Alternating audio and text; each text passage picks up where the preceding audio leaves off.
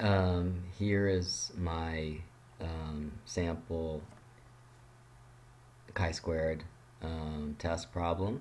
I chose the topic of EACIB math classes, and my two variable situation is nationality as one variable, and IB math choice is the other variable. So in the second year of the EAC IB math program, Hakel, the IB coordinator, noticed that there seemed to be a dependency of IB math choices on student nationality. She performs a chi-squared test at the 5% significance level.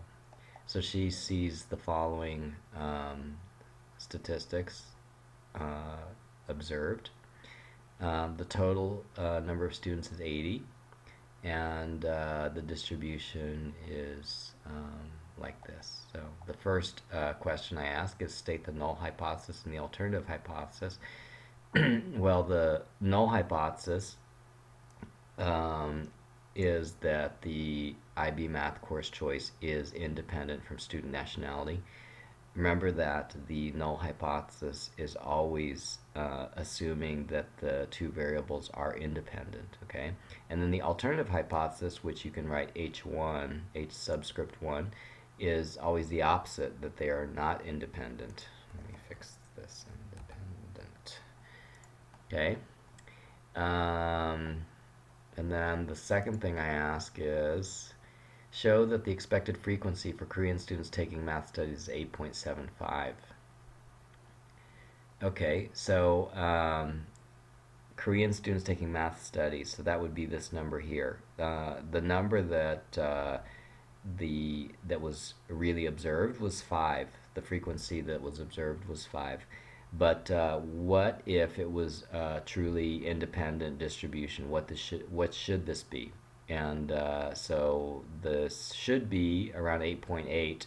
And the reason why it should be 8.8 is an independence calculation that we are going to do here, which is that we are going to take the percentage of students in this row times the percentage of students in this column, and then we're going to get what percentage should come out in this number if it was independent, okay? So that would be, this percentage would be 35 divided by the total of 80, okay? And 35 divided by 80 is 44%.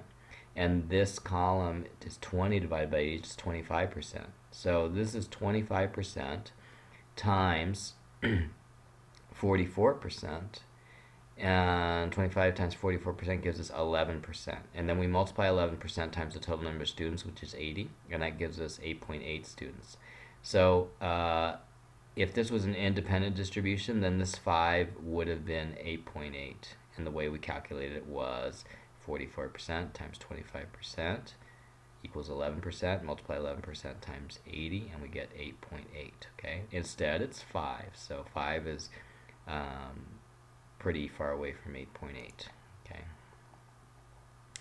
okay? Show that the degrees of freedom is 2. Well, remember that degrees of freedom is the numbers in this 2 by 3 table that you are free to choose.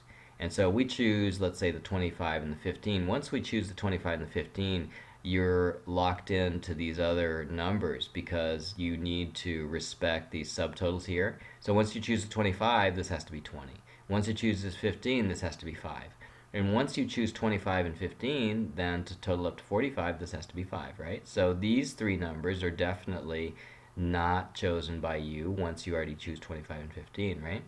And what about the 10? Well, once you have 15, 5, 5 here, this has to be 10, right? So the white numbers you're not free to choose once you choose the two yellow numbers. So the degrees of freedom is 2.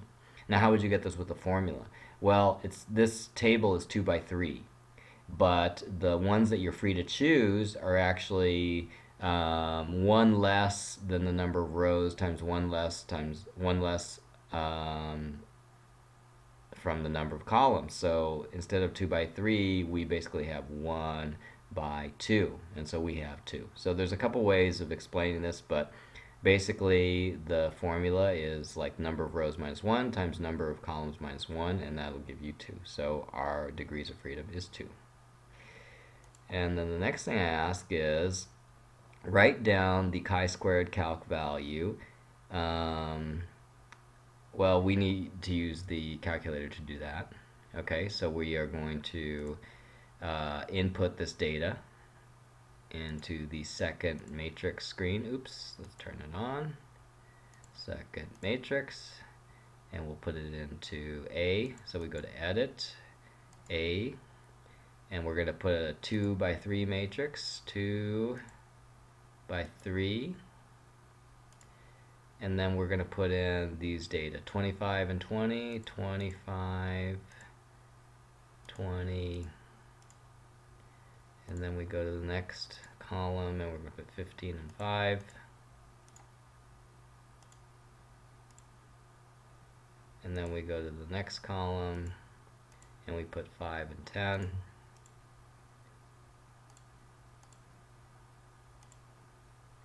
Okay, and then we are going to run the chi-squared test. So we go to Stat, Tests,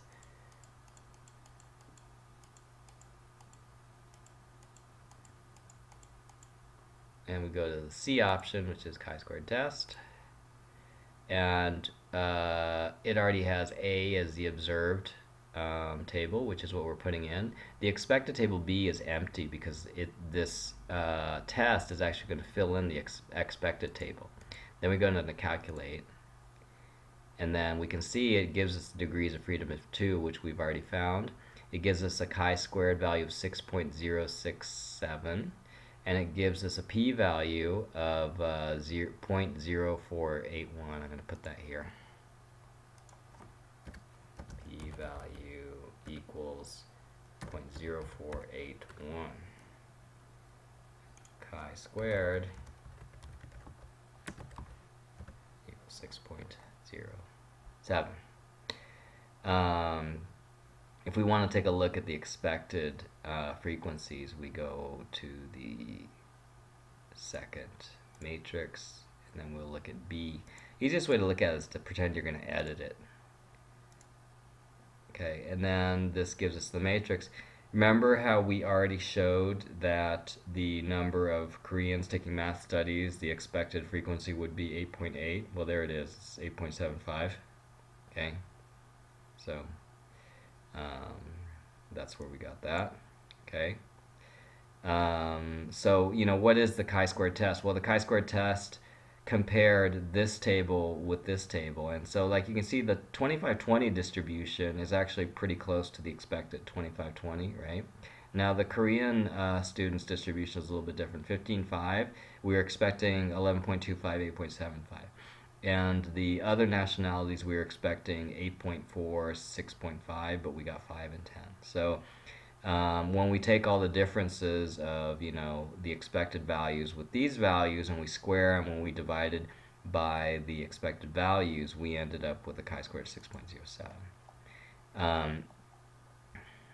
So the chi-squared value is 6.07, and then the critical value is 5.99, they tell us. And so if the chi-squared value is above 5.99, that means that we reject the null hypothesis. So it's barely over it. 6.07 is slightly over 5.99, so we do reject the null hypothesis. Okay, and what about for the p-value? Well, the p-value is 0.0481, and remember that the significance level is 5%. So the question is 0.0481 less than 5%? And it is slightly, right? 0.0481 is less than 0.05, which is 5%. Remember, you have to put 0.05, so we reject the null hypothesis also.